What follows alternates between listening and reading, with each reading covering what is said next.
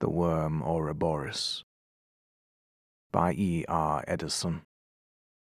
Narrated by Jack Chickegian. The Induction. There was a man named Lessingham, dwelt in an old low house in Wastdale, set in a grey old garden where yew trees flourished that had seen Vikings in Copeland in their seedling time. Lily and rose and larkspur bloomed in the borders, and begonias with blossoms big as saucers, red and white and pink and lemon colour, in the beds before the porch. Climbing roses, honeysuckle, clematis, and the scarlet flame flower scrambled up the walls. Thick woods were on every side without the garden, with a gap northeastward opening on the desolate lake and the great fells beyond it. Gable rearing his crag-bound head against the sky from behind the straight, clean outline of the screes. Cool, long shadows stole across the tennis lawn. The air was golden. Doves murmured in the trees. 2 chaffinches played on the near post of the net. A little water wagtail scurried along the path. A French window stood open to the garden, showing darkly a dining room panelled with old oak, its Jacobean table bright with flowers and silver and cut glass, and Wedgwood dishes heaped with fruit, green gages, peaches, and green muscat grapes. Lessingham lay back in a hammock chair, watching through the blue smoke of an after-dinner cigar the warm light on the Gloire de Dijon roses that clustered about the bedroom window overhead. He had her hand in his. This was their house. "Should we finish that chapter of Njál?" she said. She took the heavy volume with its faded green cover and read. He went out on the night of the Lord's day, when 9 weeks were still to winter. He heard a great crash, so that he thought both heaven and earth shook. Then he looked into the west art, and he thought he saw hereabouts a ring of fiery hue, and within the ring a man on a grey horse. He passed quickly by him and rode hard. He had a flaming firebrand in his hand, and he rode so close to him that he could see him plainly. He was black as pitch, and he sung this song with a mighty voice. Here I ride, swift steed, his flank flecked with rime, rain from his mane drips, horse mighty for harm, flames flare at each end, gall glows in the midst, so fares it with Flossie's redes, as this flaming brand flies, and so fares it with Flossie's redes, as this flaming brand flies. Then he thought he hurled the firebrand east towards the fells before him, and such a blaze of fire leapt up to meet it that he could not see the fells for the blaze. It seemed as though that man rode east among the flames and vanished there. After that he went to his bed, and was senseless for a long time, but at last he came to himself. He bore in mind all that had happened, and told his father, but he bade him tell it to Hjalti Skeggi's son. So he went and told Hjalti, but he said he had seen the wolves ride, and that comes ever before great tidings. They were silent a while. Then Lessingham said suddenly, "Do you mind if we sleep in the east wing tonight?" "What, in the Lotus Room?" "Yes." "I'm too much of a lazy bones tonight, dear," she answered. "Do you mind if I go alone, then? I shall be back to breakfast. I like my lady with me. Still, we can go again when next moon wanes. My pet is not frightened, is she?" "No," she said, laughing, but her eyes were a little big. Her fingers played with his watch chain. "I'd rather," she said presently, You went later on and took me. All this is so odd still, the house and that. And I love it so. And after all, it is a long way, and several years too, sometimes, in the Lotus Room, even though it is all over next morning. I'd rather we went together.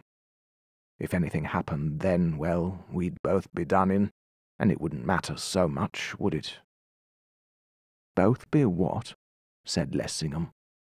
I'm afraid your language is not all that might be wished. Well, you taught me, she said, and they laughed.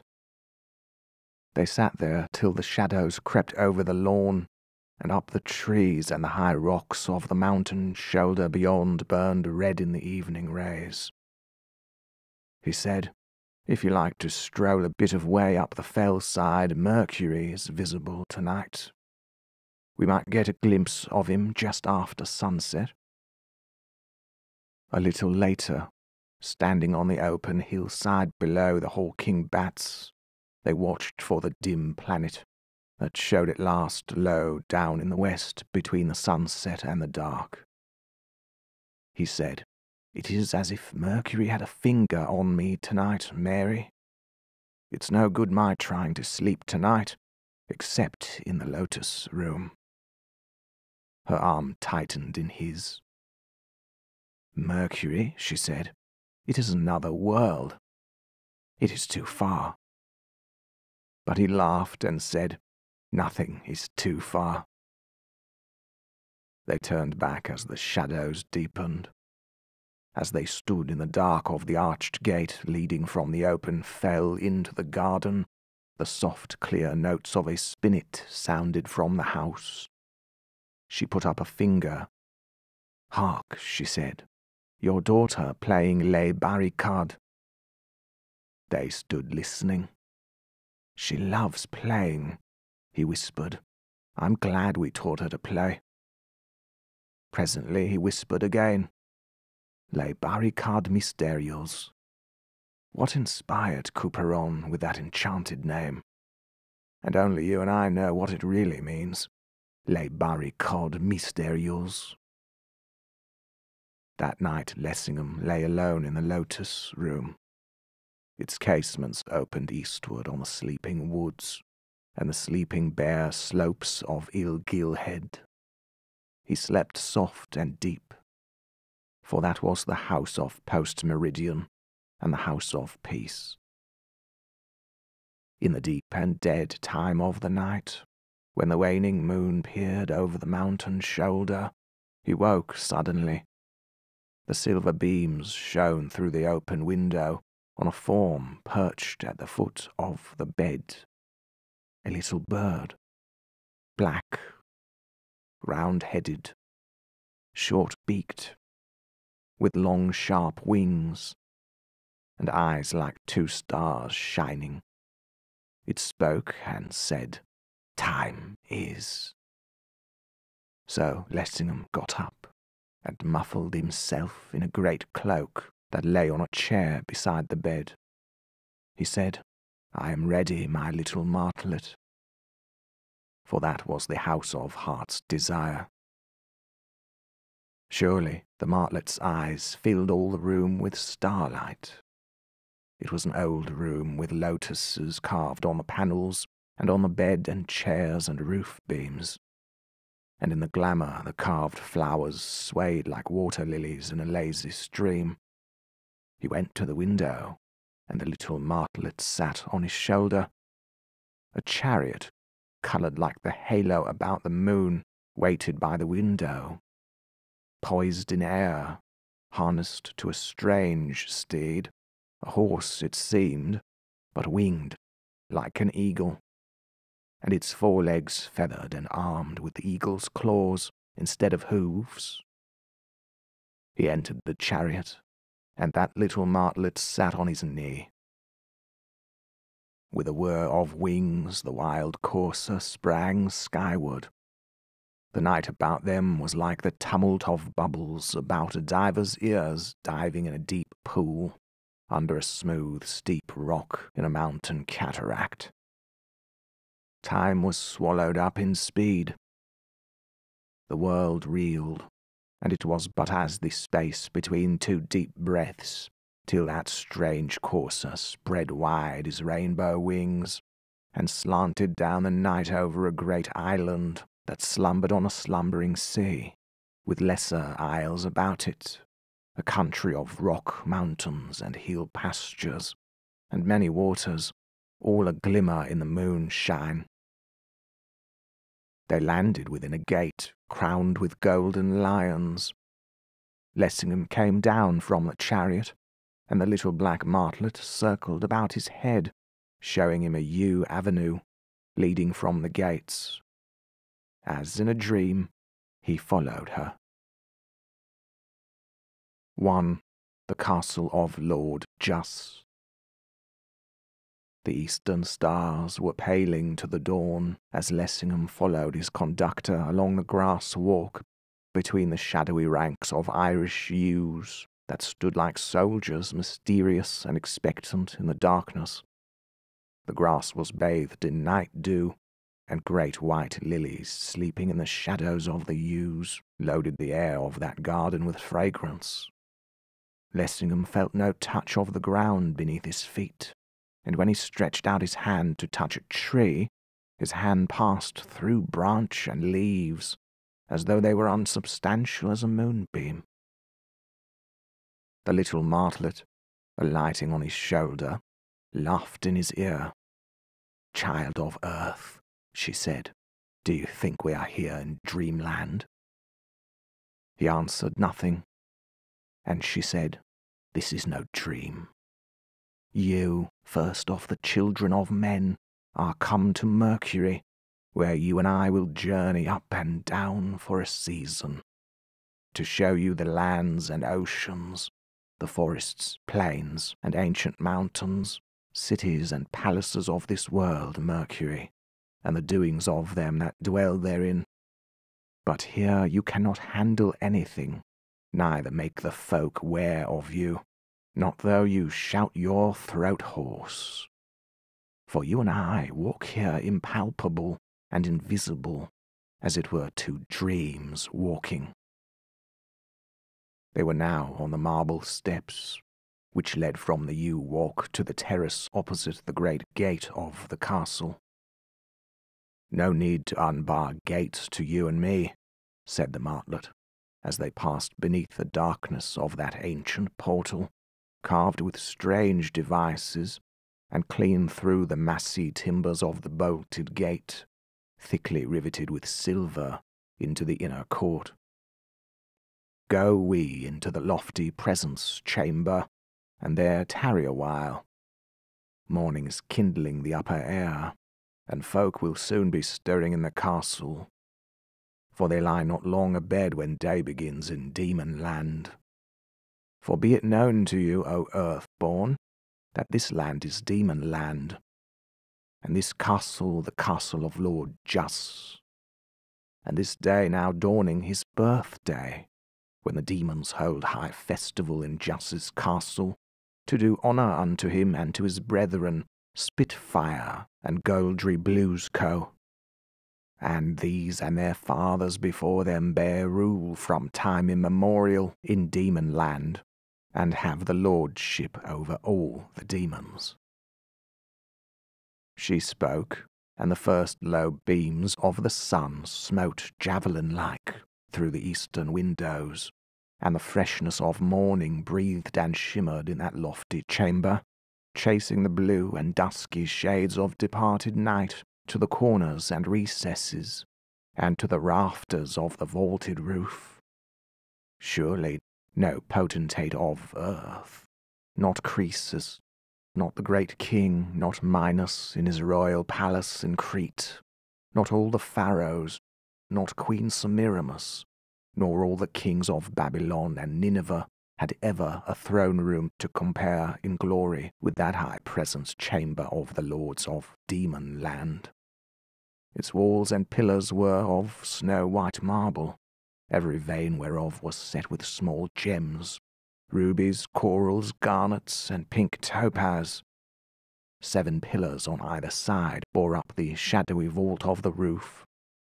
The roof tree and the beams were of gold, curiously carved, the roof itself of mother of pearl. A side aisle ran behind each row of pillars, and 7 paintings on the western side faced 7 spacious windows on the east. At the end of the hall, upon a dais, stood 3 high seats, the arms of each composed of 2 hippogriffs, wrought in gold, with wings spread, and the legs of the seats the legs of the hippogriffs.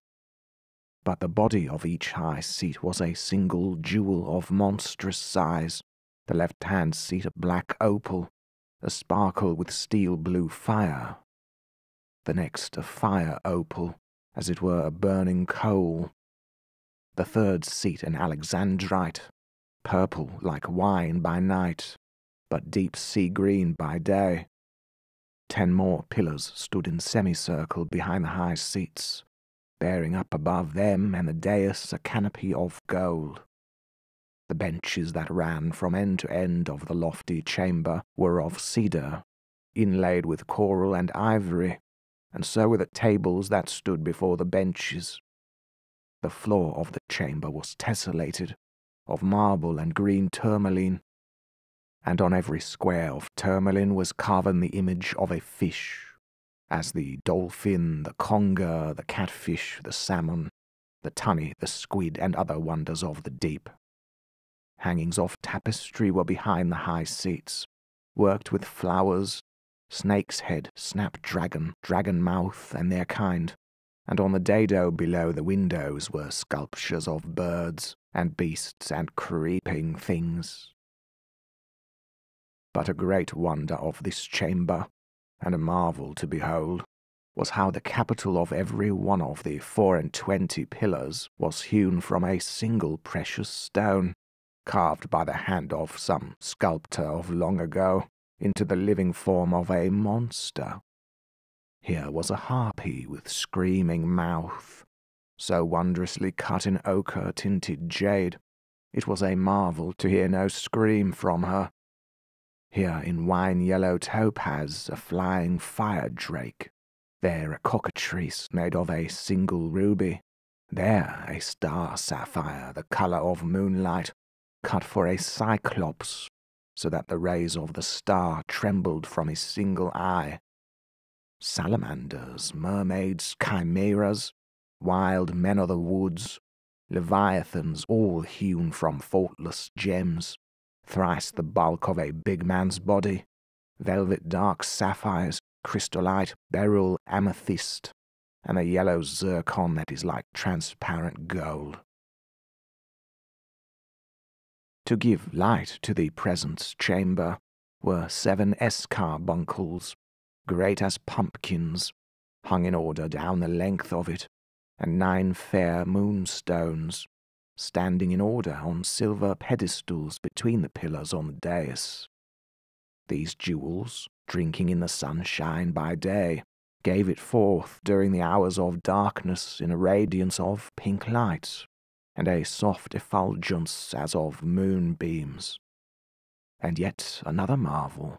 The nether side of the canopy over the high seats was encrusted with lapis lazuli, and in that feigned dome of heaven burned the 12 signs of the zodiac, every star a diamond that shone within its own light. Folk now began to be astir in the castle, and there came a score of serving men into the presence chamber with brooms and brushes, cloths and leathers, to sweep and garnish it, and burnish the gold and jewels of the chamber. Lissome they were, and sprightly of gait, of fresh complexion and fair-haired. Horns grew on their heads. When their tasks were accomplished, they departed, and the presence began to fill with guests. A joy it was to see such a shifting maze of velvets, furs, curious needleworks, and cloth of tissue, tiffanies, laces, ruffs, goodly chains, and carcanets of gold. Such glitter of jewels and weapons, such nodding of the plumes the demons wore in their hair, half veiling the horns that grew upon their heads. Some were sitting on the benches or leaning on the polished tables, some walking forth and back upon the shining floor. Here and there were women among them, women so fair one had said, it is surely white-armed Helen, this one, this Arcadian Atalanta, this Phryne that stood to Praxiteles for Aphrodite's picture, this Thais, for whom great Alexander to pleasure her fantasy did burn Persepolis like a candle, this, she that was rapt by the dark god from the flowering fields of Enna, to be queen for ever among the dead that be departed. Now came a stir near the stately doorway, and Lessingham beheld a demon of burly frame and noble port, richly attired. His face was ruddy and somewhat freckled, his forehead wide, his eyes calm and blue like the sea. His beard, thick and tawny, was parted and brushed back and upwards on either side. "Tell me, my little martlet," said Lessingham, "is this Lord Juss?" "This is not Lord Juss," answered the martlet, "nor any so worshipful as he. The lord you see is Vola, who dwells under Kartadza, by the salt sea. A great sea captain is he, and one that did service to the cause of demon land, and of the whole world besides, in the late wars against the ghouls. But cast your eyes again towards the door, where one stands amid a knot of friends, tall and somewhat stooping, in a corselet of silver, and a cloak of old brocaded silk-coloured eke tarnished gold. Something like to Vola in feature, but swarthy, and with bristling black moustaches. "I see him," said Lessingham. "Then this is Lord Juss?" "Not so," said Martlet. "It's but Viz, brother to Vola. He is wealthiest in goods of all the demons, save the three brethren only, and Lord Brandoch Daha." "And who is this?" asked Lessingham, pointing to one of light and brisk step and humorous eye, who in that moment met Vola, and engaged him in converse apart. Handsome of face he was, albeit somewhat long-nosed and sharp-nosed, keen and hard and filled with life and the joy of it. "Here you behold," answered she, "Lord Zig, the far-famed tamer of horses. Well loved is he among the demons, for he is merry of mood, and a mighty man of his hands withal, when he leads his horsemen against the enemy." Vola threw up his beard and laughed a great laugh at some jest that Zig whispered in his ear, and Lessingham leaned forward into the hall, if haply he might catch what was said. The hum of talk drowned the words, but leaning forward Lessingham saw where the arras curtains behind the dais parted for a moment, and one of princely bearing advanced past the high seats, down the body of the hall.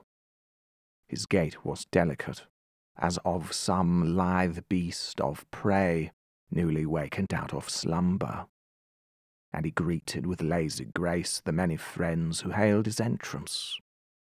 Very tall was that lord, and slender of build, like a girl. His tunic was of silk coloured like the wild rose, and embroidered in gold with representations of flowers and thunderbolts. Jewels glittered on his left hand, and on the golden bracelets on his arms, and on the fillet twined among the golden curls of his hair, set with plumes of the king-bird of paradise. His horns were dyed with saffron, and inlaid with filigree work of gold.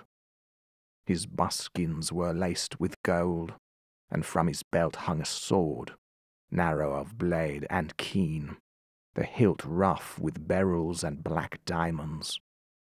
Strangely light and delicate was his frame, and seeming, yet with a sense of slumbering power beneath, as the delicate peak of a snow mountain, seen afar in the low red rays of morning. His face was beautiful to look upon, and softly coloured like a girl's face, and his expression one of gentle melancholy, mixed with some disdain, but fiery glints awoke at intervals in his eyes, and the lines of swift determination hovered round the mouth below his curled moustache. "At last," murmured Lessingham, "at last, Lord Juss."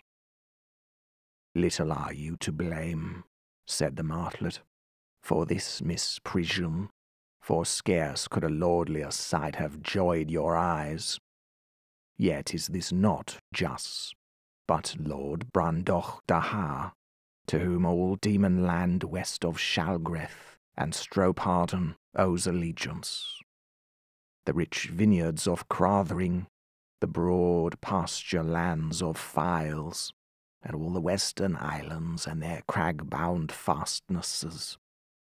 Think not, because he affects silks and jewels like a queen, and carries himself light and dainty as a silver birch tree on the mountain, that his hand is light or his courage doubtful in war. For years was he held for the third best man-at-arms in all Mercury, along with these, Goldry Bluescoe and Go-Rice the 10th of Witchland. And Go-Rice he slew 9 summers back in single combat, when the witches harried in Goblin land, and Brandoch Dahar led 580 demons to succour Gaslark, the king of that country. And now none can surpass Lord Brandoch Dahar in feat of arms, save perhaps Goldry alone. Yet lo, she said, as a sweet and wild music stole on the ear, and the guests turned towards the dais, and the hangings parted. At last the triple lordship of Demonland. Strike softly music, smile fates on this festal day. Joy and safe days shine for this world and Demonland. Turn your gaze first on him who walks in majesty in the midst, his tunic of olive-green velvet ornamented with devices of hidden meaning in thread of gold and beads of chrysolite. Mark how the buskins clasping his stalwart calves glitter with gold and amber. Mark the dusky cloak streamed with gold and lined with blood-red silk, a charmed cloak, made by the sylphs in forgotten days, bringing good hap to the wearer. So he be true of heart and no dastard. Mark him that wears it, his sweet dark countenance, the violet fire in his eyes, the sombre warmth of his smile, like autumn woods in late sunshine. This is Lord Juss, lord of this age-remembering castle, than whom none has more worship in wide Demonland. Somewhat he knows of art magical, yet uses not that art, for it saps the life and strength, nor is it held worthy that a demon should put trust in that art, but rather in his own might and main. Now turn your eyes to him that leans on Juss's left arm, shorter but mayhap sturdier than he, apparelled in black silk that shimmers with gold as he moves, and crowned with black eagle's feathers among his horns and yellow hair. His face is wild and keen like a sea-eagle's, and from his bristling brows the eyes dart glances sharp as a glancing spear. A faint flame, pallid like the fire of a will-o'-the-wisp, breathes ever and anon from his distended nostrils. This is Lord Spitfire, impetuous in war. Last, behold on Juss's right hand that lord that bulks mighty as Hercules, yet steps lightly as a heifer. The thews and sinews of his great limbs ripple as he moves beneath a skin whiter than ivory. His cloak of cloth of gold is heavy with jewels. His tunic of black sendaline has great hearts worked thereon in rubies and red silk thread. Slung from his shoulders clanks a two-handed sword, the pommel a huge star ruby carven in the image of a heart, for the heart is his sign and symbol. This is that sword forged by the elves, wherewith he slew the sea monster, as you may see in the painting on the wall. Noble is he of countenance, most like to his brother Jus, but darker brown of hair, and ruddier of hue, and bigger of cheekbone. Look well on him, for never shall your eyes behold a greater champion than the Lord Goldry Bluescoe, captain of the hosts of Demonland. Now, when the greetings were done, and the strains of the lutes and recorders sighed and lost themselves in the shadowy vault of the roof, the cup-bearers did fill great gems made in form of cups with ancient wine, and the demons caroused to Lord Jus. Deep draughts in honour of this day of his nativity, and now they were ready to set forth by twos and threes into the parks and pleasances, some to take their pleasure about the fair gardens and fish ponds, some to hunt wild game among the wooded hills, some to disport themselves at quoits or tennis or riding at the ring or martial exercises, so that they might spend the livelong day as befits high holiday, in pleasure and action without care, and thereafter revel in the lofty presence chamber till night grew old with eating and drinking and all delight. But as they were upon going forth, a trumpet was sounded without, 3 strident blasts. "What killjoy have we here?" said Spitfire. "The trumpet sounds only for travellers from the outlands. I feel it in my bones some rascal is come to Galing, one that brings ill hap in his pocket, and a shadow athwart the sun on this our day of festival." "Speak no word of ill omen," answered Jus. "Whosoever it be, we will straight dispatch his business, and so fall to pleasure indeed. Some, run to the gate and bring him in." The serving man hastened and returned, saying, "Lord, it is an ambassador from Witchland and his train. Their ship made land at Lookinghaven Ness at nightfall. They slept on board, and your soldiers gave them escort to Galing at break of day. He craves present audience." "From Witchland, huh?" said Jus. "Such smokes use ever to go before the fire." "Shall's bid the fellow," said Spitfire, "wait on our pleasure. It is pity such should poison our gladness." Goldry laughed and said, "Whom has he sent us? Laxus, you think? To make his peace with us again for that vile part of his practised against us of Kartadza, detestably falsifying his word he had given us?" Jus said to the serving man, "You saw the ambassador. Who is he?" "Lord," answered he, "his face was strange to me. He's little of stature, and by your highness's leave the most unlike to a great lord of Witchland that I ever saw, and by your leave, for all the marvellous rich and sumptuous coat he wears, he's very like a false jewel in a rich casing." "Well," said Jus, "a sour draught sweetens not in the waiting.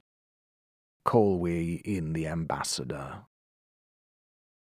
Lord Jus sat in the high seat midmost of the dais, with Goldry on his right in the seat of black opal, and on his left Spitfire, throned on the Alexandrite.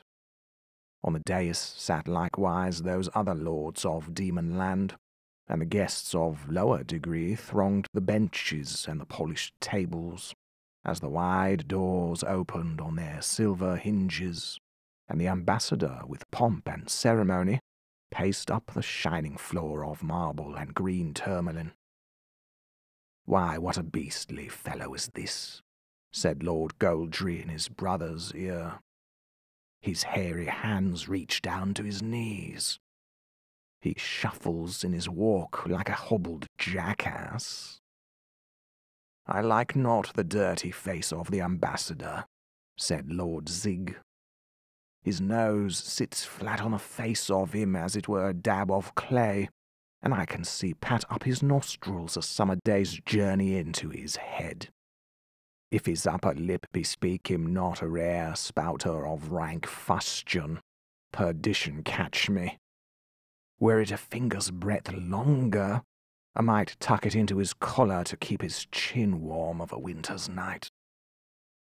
"I like not the smell of the ambassador," said Lord Brandoch Daha, and he called for censers and sprinklers of lavender and rose water to purify the chamber, and let open the crystal windows that the breezes of heaven might enter and make all sweet. So the ambassador walked up the shining floor, and stood before the lords of Demon Land that sat upon the high seats between the golden hippogriffs. He was robed in a long mantle of scarlet lined with ermine, with crabs, woodlice, and centipedes worked thereon in golden thread. His head was covered with a black velvet cap with a peacock's feather, fastened with a brooch of silver, supported by his train-bearers and attendants, and leaning on his golden staff, he with raucous accent delivered his mission.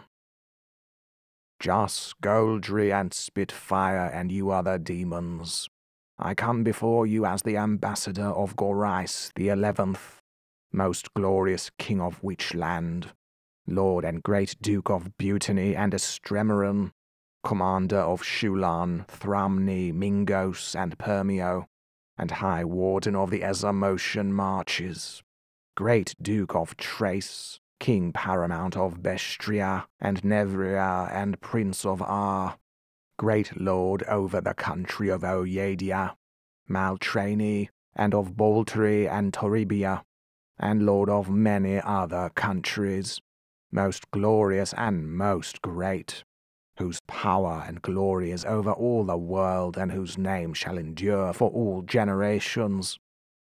And first I bid you be bound by that reverence for my sacred office of envoy from the king, which is accorded by all people and potentates, save such as be utterly barbarous, to ambassadors and envoys." "Speak and fear not," answered Jas. "You have my oath." The ambassador shot out his lips in an O, and threatened with his head, then grinned, laying bare his sharp and misshapen teeth, and proceeded. "Thus says King Gorais, great and glorious, and he charges me to deliver it to you, neither adding any word nor taking away. I have it in mind that no ceremony of homage or fealty has been performed before me by the dwellers in my province of Demon Land." As the rustling of dry leaves strewn in a flagged court when a sudden wind strikes them, there went a stir among the guests, nor might the Lord Spitfire contain his wrath, but springing up and clapping hand to sword hilt, as minded to do a hurt to the ambassador. "Province," he cried, "are not the demons a free people? And is it to be endured that Witchland should commission this slave to cast insults in our teeth, and this in our own castle?" A murmur went about the hall, and here and there folk rose from their seats. The ambassador drew down his head between his shoulders like a tortoise, baring his teeth and blinking with his small eyes. But Lord J.R.R, lightly laying his hand on Spitfire's arm, said, "The ambassador has not ended his message, cousin, and you have frightened him. Have patience and spoil not the comedy. We shall not lack words to answer King Gorais. No, nor swords, if he must have them. But it shall not be said of us of Demon Land that it needs but a boorish message to turn us from our ancient courtesy toward ambassadors and heralds." So spoke Lord J.R.R, in lazy, half-mocking tone, as one who but idly returns the ball of conversation, yet clearly so that all might hear. And therewith the murmurs died down, and Spitfire said, "I am tame. Say your errand freely, and imagine not that we shall hold you answerable for anything you say, but him that sent you." "Whose humble mouthpiece I only am," said the ambassador, somewhat gathering courage. "And who, saving your reverence, lacks not the will nor the power to take revenge for any outrage done upon his servants. Thus says the king, I therefore summon and command you, Juss, Spitfire, and Goldry Bluescoe, to make haste and come to me in Witchland, in my fortress of Carsey, and there dutifully kiss my toe, in witness before all the world that I am your lord and king, and rightful overlord of all Demon Land." Gravely and without gesture, Lord Juss hearkened to the ambassador, leaning back in his high seat with either arm thrown athwart the arched neck of the hippogriff. Goldry, smiling scornfully, toyed with the hilt of his great sword. Spitfire sat strained and glowering, the sparks crackling at his nostrils. "You have delivered all?" said Juss. "All," answered the ambassador. "You shall have your answer," said Juss, "while we take reed thereon. Eat and drink." And he beckoned the cupbearer to pour out bright wine for the ambassador. But the ambassador excused himself, saying that he was not athirst, and that he had store of food and wine aboard his ship, which should suffice his needs and those of his following. Then said Lord Spitfire, "No marvel though the spawn of Witchland fear venom in the cup. They who work commonly such villainy against their enemies, as witness Recador of Goblin Land, whom Corsus murdered with a poisonous draught, shake still in the knees lest themselves be so entertained to their destruction." And snatching the cup he quaffed it to the dregs, and dashed it on the marble floor before the ambassador, so that it was shivered into pieces. And the lords of Demon Land rose up and withdrew behind the flowery hangings into a chamber apart, to determine their answer to the message sent unto them by King Gorais of Witchland. When they were private together, Spitfire spoke and said, "Is it to be borne that the king should put such shame and mockery upon us? Could he not at the least have made a son of Corund or of Corsus his ambassador, to bring us his defiance instead of this filthiest of his domestics, a gibbering dwarf fit only to make them gab and game at their tippling bouts when they be 3 parts senseless with boozing?" Lord Juss smiled somewhat scornfully. "With wisdom," he said, "and with foresight has Witchland made choice of his time to move against us, knowing that 33 of our well-built ships are sunken in Cartadza Sound, in the battle with the ghouls, and but 14 remain to us. Now that the ghouls are slain, every soul, and utterly abolished from this world, and so the great curse and peril of all this world ended by the sword, and great valour of demon land alone, now seems the happy moment unto these late-mouthed friends to fall upon us. For have not the witches a strong fleet of ships, since their whole fleet fled at the beginning of their fight with us against the ghouls, leaving us to bear the burden, and now are they minded for this new treason, to set upon us traitorously and suddenly in this disadvantage.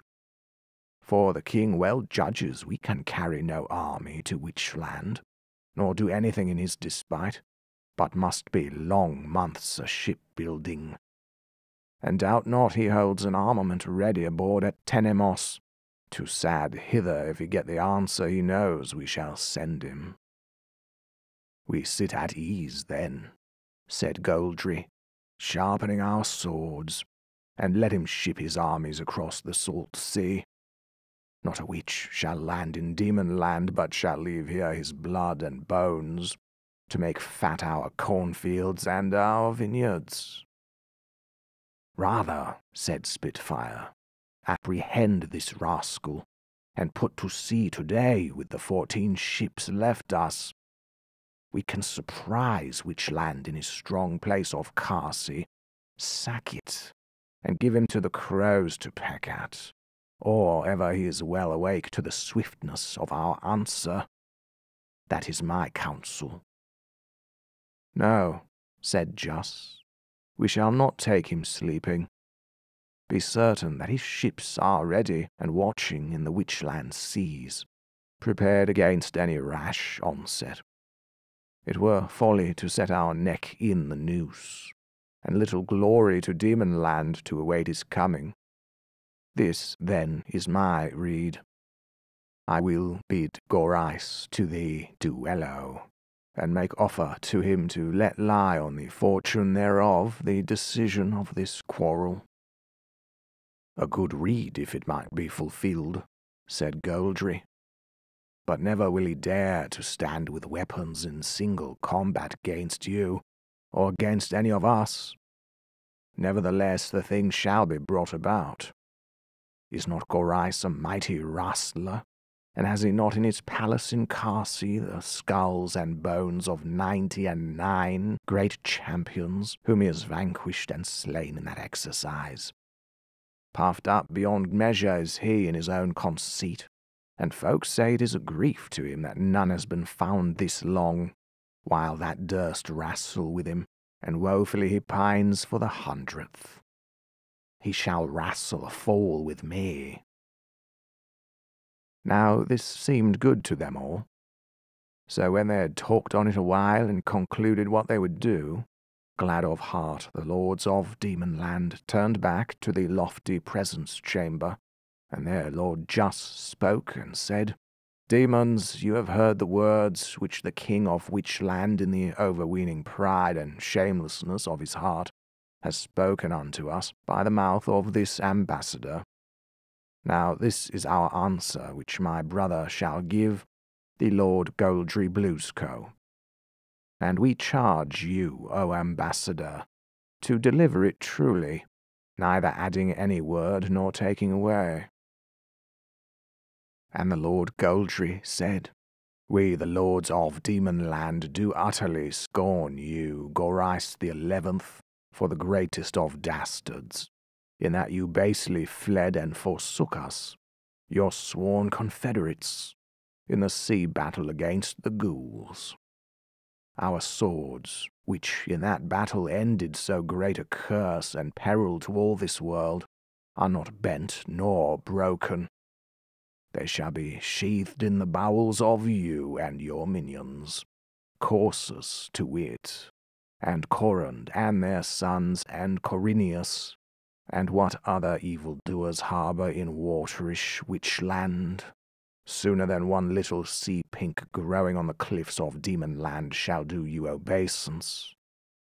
But that you may, if you so will, feel our power somewhat, I, Lord Goldry Bluescow, make you this offer, that you and I do match ourselves singly against each other to wrestle 3 falls at the court of the Red Foliot, who inclines neither to our side nor to yours in this quarrel.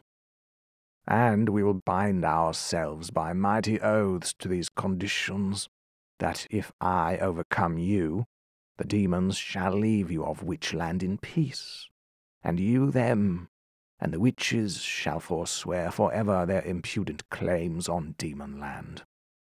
But if you, Gorais, win the day, then have you the glory of that victory, and withal full liberty to trust your claims upon us with the sword. So spoke the Lord Goldry Bluescow, standing in great pride and splendour beneath the starry canopy, and scowling terribly on the ambassador from Witchland, so that the ambassador was abashed and his knees smote together. And Goldry called his scribe and made him write the message for Gorais the king in great characters on a roll of parchment, and the lords of Demonland sealed it with their seals, and gave it to the ambassador. The ambassador took it, and made haste to depart. But when he was come to the stately doorway of the presence chamber, being near the door and among his attendants, and away from the lords of Demonland, he plucked up heart a little, and turned and said, Rashly to your certain undoing, O Goldry Bluescow, have you bidden our lord the king to contend with you in wrestling. For be you never so mighty of limb, yet has he overthrown as mighty. And he wrestles not for sport, but will surely work your life's decay, and keep the dead bones of you with the bones of the 99 champions whom he has heretofore laid low in that exercise. Therewith, because Goldry and the other lords scowled upon him terribly, and the guests near the door fell to hooting and reviling of the witches, the ambassador went forth hastily down the shining stairs, and across the court, as one who flees along a lane on a dark and windy night, daring not to turn his head lest his eye behold some fearsome thing prepared to clasp him. So speeding, he was fain to catch up about his knees the folds of his velvet cloak, richly worked with crabs and creeping things, and huge whooping and laughter went up among the common lag of people outside, to behold his long and nerveless tail thus bared to their unfriendly gaze, insomuch that they fell to shouting with one accord, Though his mouth be foul, he has a fair tail. Saw you not his tail? Hurrah for Gorais, who has sent us a monkey for his ambassador. And with jibe and unmannerly yell, the crowd hung lovingly upon the ambassador and his train, all the way down from Galing Castle to the quays, so that it was like a sweet homecoming to him to come on board his well-built ship, and have her rowed amain out of Looking Haven.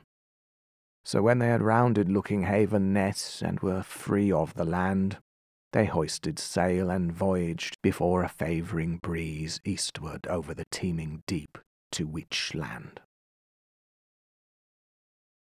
2. The wrestling for Demonland. How could I have fallen asleep? Cried Lessingham. Where is the castle of the demons? And how did we leave the great presence chamber where they saw the ambassador? For he stood on rolling uplands that leaned to the sea, treeless on every side as far as the eye might reach. And on 3 sides shimmered the sea, kissed by the sun, and roughened by the salt-glad wind that charged over the downs, charioting clouds without number through the illimitable heights of air. The little black martlet answered him, My hippogriff travels as well in time as in space. Days and weeks have been left behind by us, in what seems to you but the twinkling of an eye, and you stand in the Foliot Isles, a land happy under the mild regiment of a peaceful prince, on the day appointed by King Gorais to wrestle with Lord Goldry Bluescow. Terrible must be the wrestling between two such champions, and dark the issue thereof. And my heart is afraid for Goldry Bluescoe, big and strong though he be, and unconquered in war. For there's not arisen in all the ages such a wrestler as this Gorice, and strong he is, and hard and unwearying, and skilled in every art of attack and defence, and subtle withal, and cruel and fell like a serpent. Where they stood, the down was cut by a combe that descended to the sea, and overhanging the combe was the palace of the Red Foliot, rambling and low, with many little towers and battlements built of stones hewn from the wall of the combe, so that it was hard from a distance to discern what was palace and what native rock. Behind the palace stretched a meadow, flat and smooth, carpeted with the close, wiry turf of the downs. At either end of the meadow were booths set up, to the north the booths of them of Witchland, and to the south the booths of the demons. In the midst of the meadow was a space marked out with withies, 60 paces either way for the wrestling ground.